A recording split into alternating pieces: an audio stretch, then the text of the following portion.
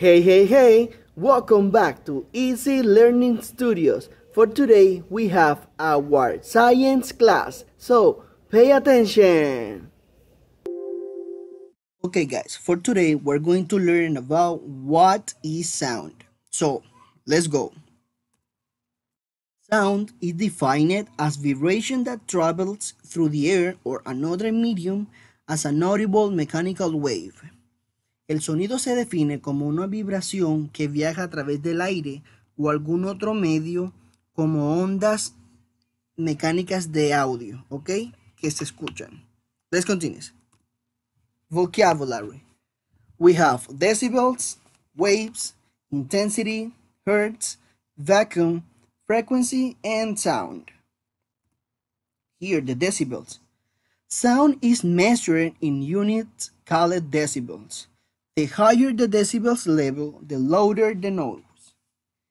Los decibeles son un tipo de medida para el sonido y nos dicen que mientras los decibeles sean más altos, el sonido o la bulla que puede reproducir un equipo de sonido será mayor.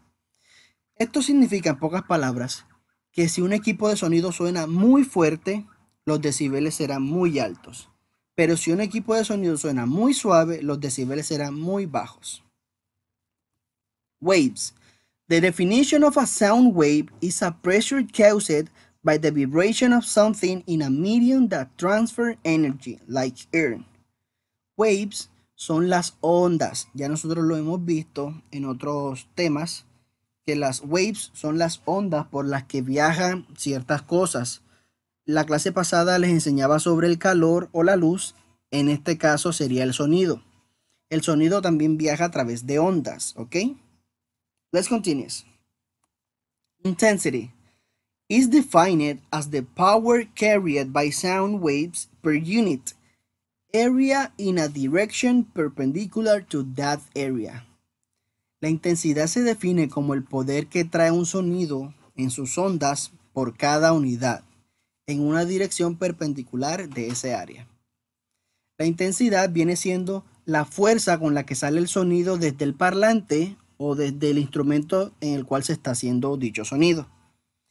Y esa intensidad también determinará cuánto demorará ese sonido en llegar desde donde salió hasta el punto de llegada.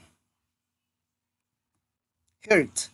Hertz is a measure of frequency. Specifically, it's 1 circle per second. Los hertz son un tipo de frecuencia también para medirlas. ¿Ok? Específicamente, es un círculo por segundo. Los hertz también miden la potencia de ese sonido, de ese audio. Y se mide en un círculo por segundo. The vacuum, it is a space in which there is no particle to vibrate, so there will not be possible to hear sounds. El vacuum tiene dos significados. Uno puede ser para limpiar la casa una aspiradora, ¿ok? O también puede ser un vacío, un hueco en donde no hay sonido, donde no hay partículas. Entonces, si no hay partículas en ese lugar, significa que no habrá un puente o un camino donde el sonido pueda caminar, pueda tocar el camino, no pueda tener un camino por donde transitar. Entonces, como no habrá partículas, no podrá vibrar ese sonido y no podrá sonar nada. The frequency. Frequency is the rate at which current change direction per second. It is measured in hertz, an international unit of measure where 1 hertz is equal to 1 circle per second.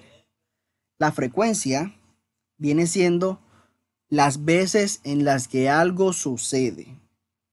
En este caso, hablando del sonido, la frecuencia viene siendo cada cuánto el sonido sale de la herramienta o el instrumento en el cual se esté realizando la acción.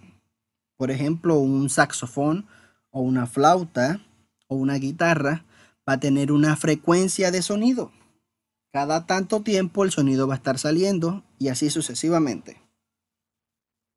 Okay guys, this is everything for today. I hope you have learned a lot. I hope you have enjoyed a lot and see you soon. Bye bye.